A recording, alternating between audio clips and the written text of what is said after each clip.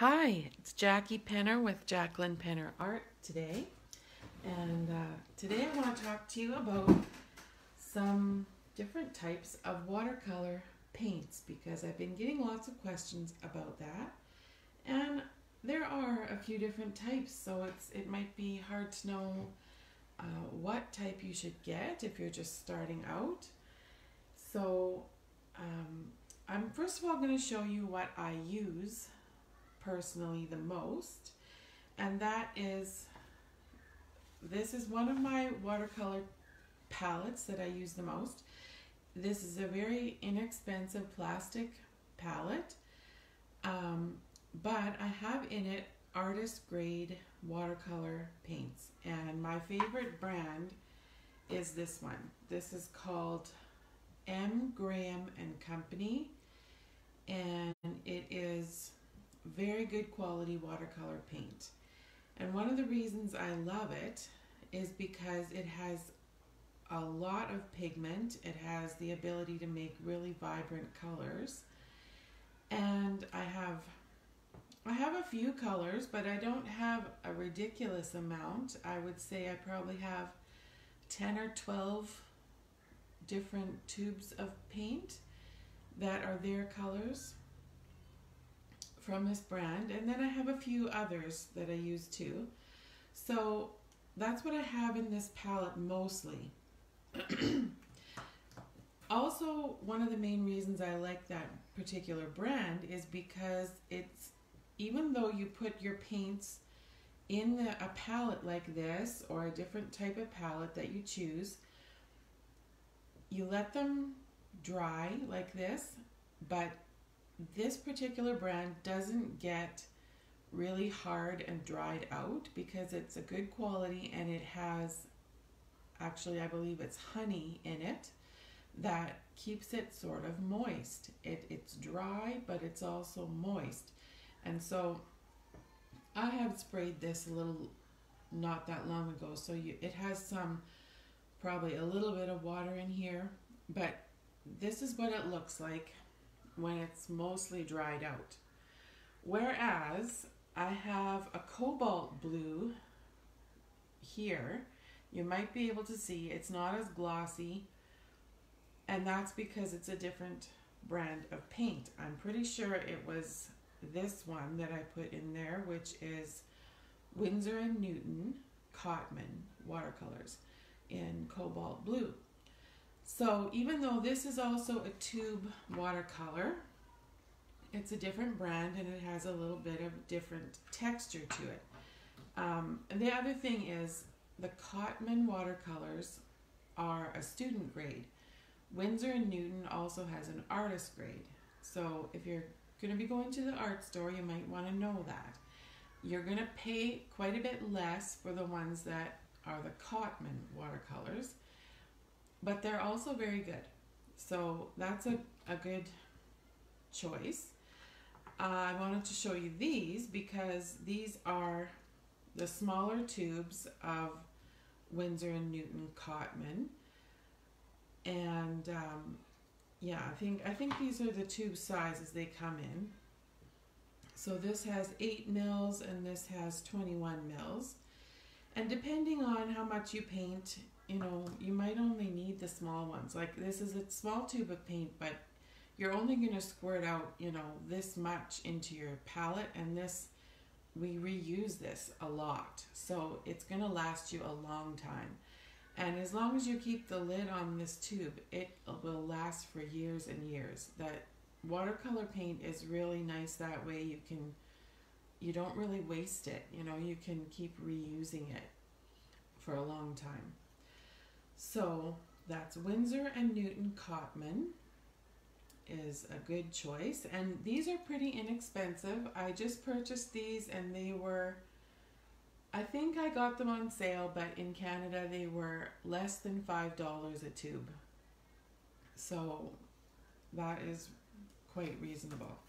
And you buy them by the individual tube, so you pick what colors you want. And I will just point out too that these are 3 colors that I would definitely start with if you are completely starting with nothing. This is Lemon Yellow Hue, cobalt blue hue, and permanent rose. So those three make a really nice set of primary colors.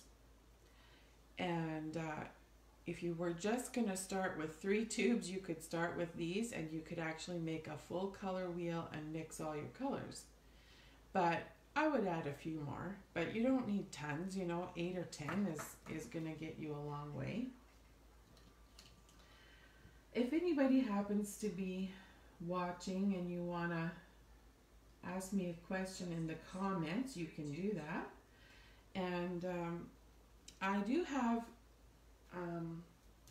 a couple of questions that I was already asked that were along the same lines. So, is there a certain brand that is better? Well, these are my favorites. There are lots of different types of watercolor paint and different brands though. But the main thing to know is that you buy the tubes individually.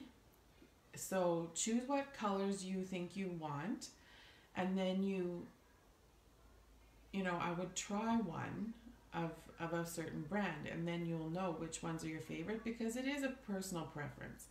But generally speaking, artist grade paint is going to give you more pigment and more vibrancy in your paintings because it just has more pigment in it, whereas the student grade paints have less pigment. And I want to show you one other option, which would be this. So if you want to go to like Michael's or perhaps another type of store that isn't just for art supplies, you might find this, which is a box kit that has the tubes in it.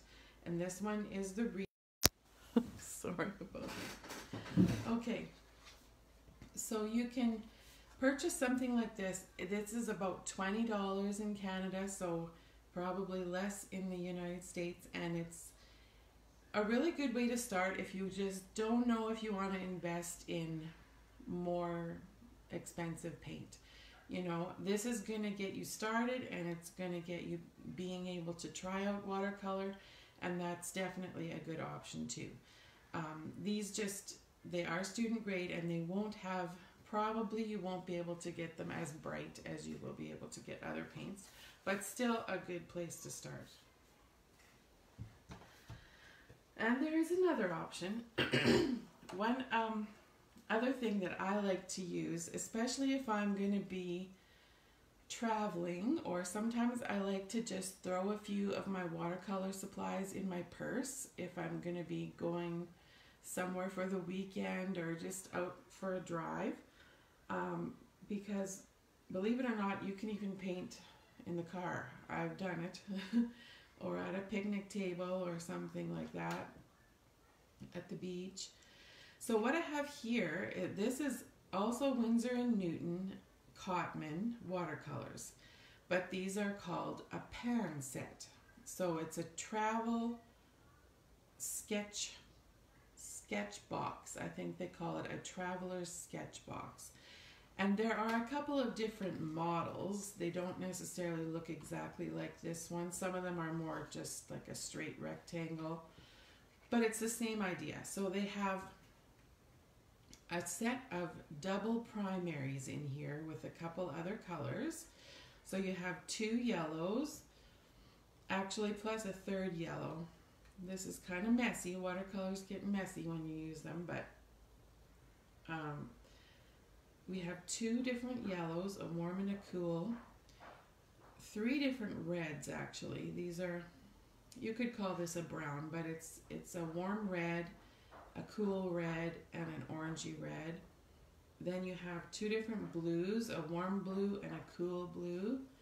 You have 2 or 3 different greens here, and burnt umber.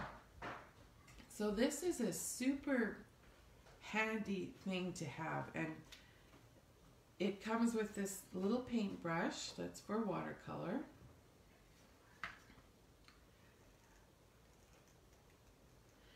And yeah, so you can grab this little kit, grab a bottle of water to bring with you, a paper towel, and you can mix your paint right on here. It has this little palette that sticks on the side so you can extend it if you want to. And you just mix your paint right in here. And this clips on. And these last an amazingly long time too, and when it gets empty, you can refill it with your tube colors or with a new pan. You can buy these individually from Winsor & Newton, and that's how you use a pan set. And these come in different types of models, and there are even really large ones with lots of colors, but these colors will get you a really long way. And I think in Canada these cost maybe $40, maybe $50, something like that.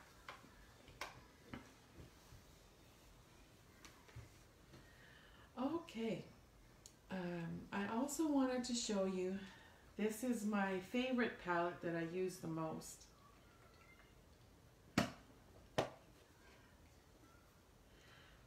This is also a type of a travel palette, but you buy it with no paint in it. It's just the plastic palette itself.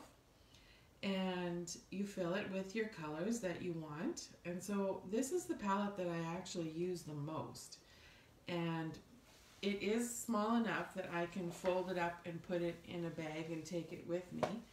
But it's big enough that I have nice big mixing areas here. This is probably about 10 by, I don't know, 12 inches, 14 inches, something like that. So it actually has a really nice room for mixing, and that's probably one of the reasons why I use it the most, even just at home. So yeah, you just put your colors in, you let them dry. You can use it straight out of the tube as well, but it's just really handy, and you close it up and put it away. So I just want to quickly show you one of the ways that you can practice with watercolors.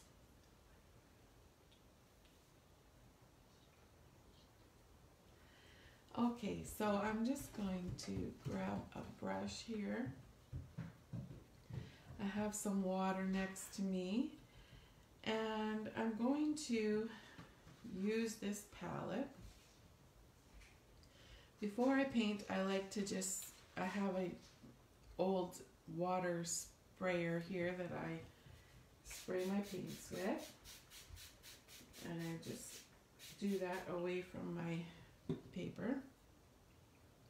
And I have some some water and paper towel beside me. And we start out with the color. So let's see here, what have I got here? Kind of a denim blue. I had this idea one day that if you really were just starting out with watercolor, you need to get used to using the water and how much water you use and how much paint you use, which is the pigment, we could say. And this is a really easy way you could do that, is just by painting some circles on some watercolor paper in any colors that you like, because then you get used to mixing your colors. I guess I should do that so you can see me here. I'm just picking up, I think this is Permanent Rose that I put in here. So I'm going to get it with more pigment and just combine it wet and wet with that blue.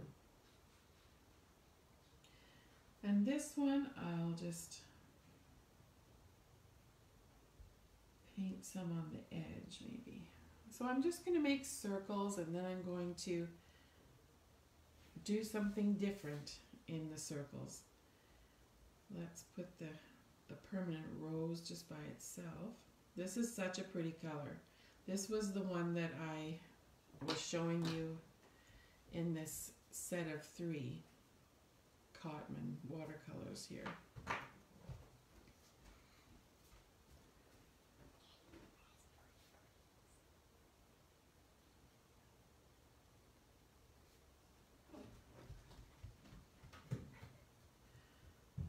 Okay, now let's add a little yellow,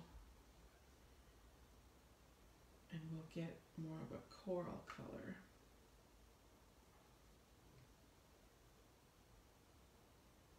See if that does anything to that. Oh, I made it quite more like a burnt orange. This is super fun, and you know, if you have any watercolors at all, I really recommend that you just try this, because you'll be amazed at all the different colors that come out, and you know,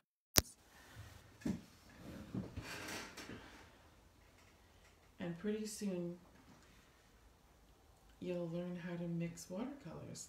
And this is just, you know, no pressure whatsoever, because you're just playing around. Okay, this is called Payne's Gray. It's a dark color that's close to black, but it's actually more like navy blue. Oh yeah, that's nice with that red. And you can watch the color spread. Different colors will granulate into other colors in different ways.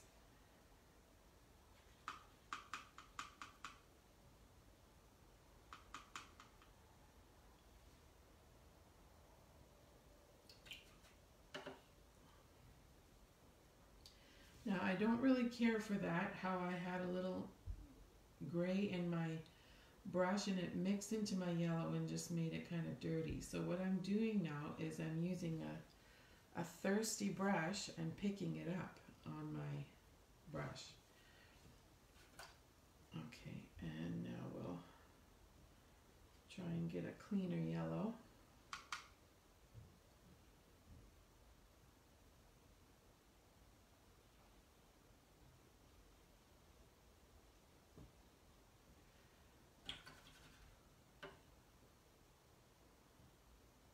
And what if I combine that with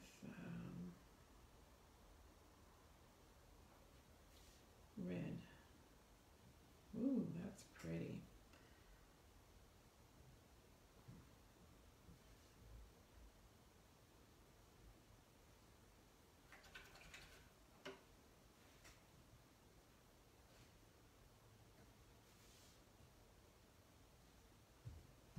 This is quinacridone red.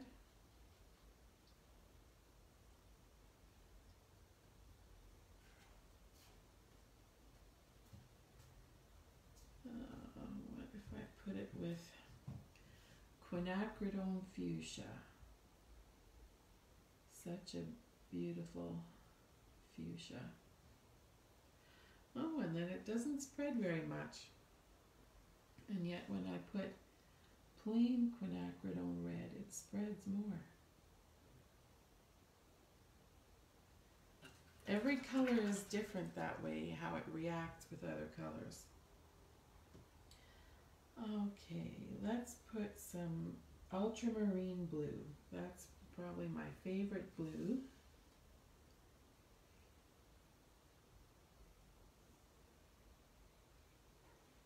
Now I'm going to leave that white space open there.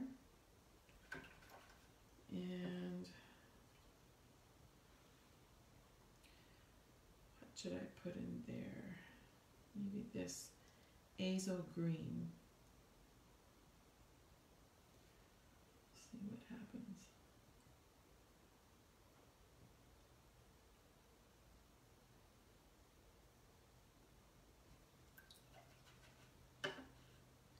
Okay, now I'm just going to put plain water here and let this run together. Oh yeah. And because I like that, I'm going to lift out some paint with my brush so that it has a lighter area. of starting to look like the earth. Let's put a little bit more azo green.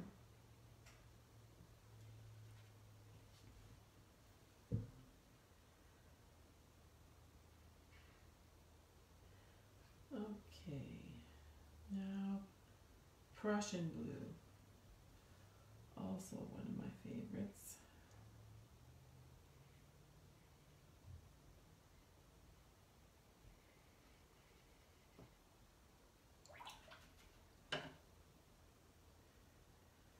Oh, what if I put quinacridone red in there? Oh yeah, it pushes out pretty good too.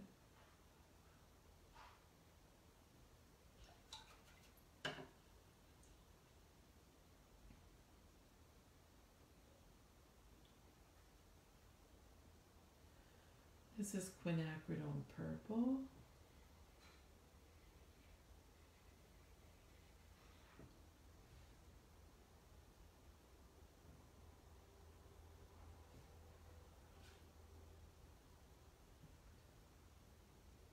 What if I put some yellow into that?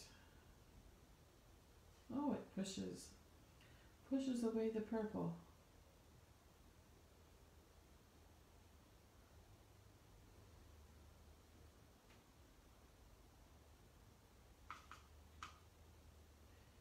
Now I wonder what will happen if I paint an overlapping circle here.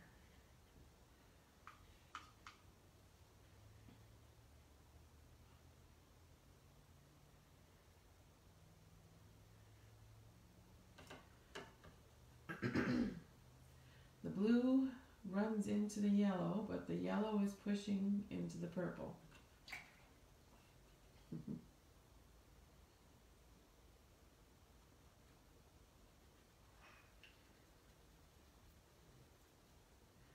Let's try a cobalt blue.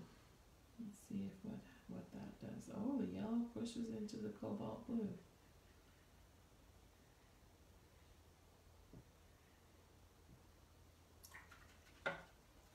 Now I'm going to put plain water next to this and show you. This is called a color pull. So I'm putting plain water into a circle, and look how that wet blue, I barely touched it and it ran in. Now let's see if it happens here. Oh yeah, very nice. And this one's still wet. Why don't we try that one too?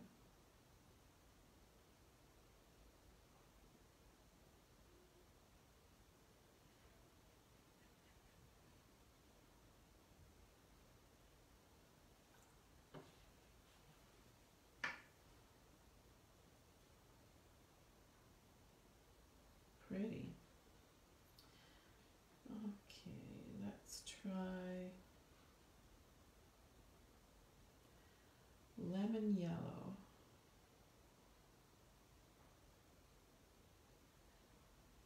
Yeah, that's a very cool yellow, whereas the other yellow I was using, Indian yellow, is very warm.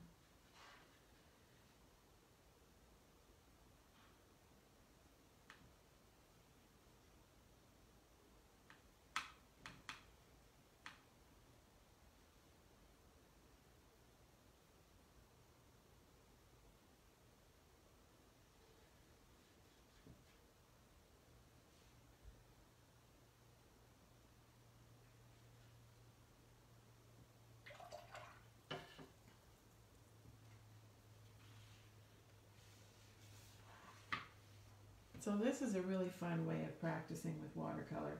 You could make any shapes you want, you could overlap them, you could leave them separate, you could change to making a whole page of squares. And just experiment, because you're going to learn what the colors do. You're going to learn what colors you can mix with the colors that you have.